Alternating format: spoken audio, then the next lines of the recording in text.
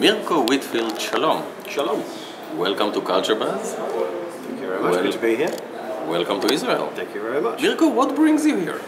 Well, this is actually the second time that I've come to Israel, and I came last year at the same time in December. We remember? Yes, we had a very good time. Wonderful. It was indeed.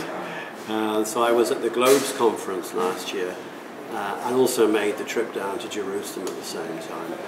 This time I'm back again at the Globes conference, spoke again on a panel. So that's the main reason, is because of that. But also while I'm here, it's like meeting people like yourself, obviously, to talk about projects.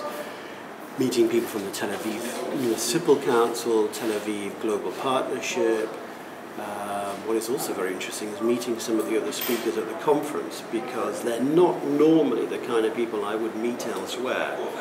Bankers,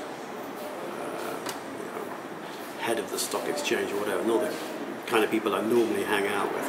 So it's kind of interesting to be here and combine all those things in one go.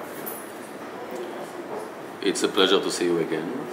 Great to be here. Keep on coming. I will. Mirko, I wonder if I may ask you,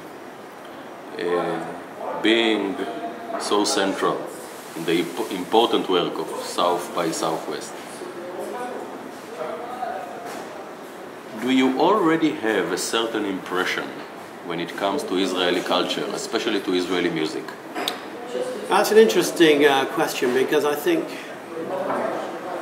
first of all, I don't speak Hebrew. I don't speak Arabic. Not yet. Not yet. I do my best with English.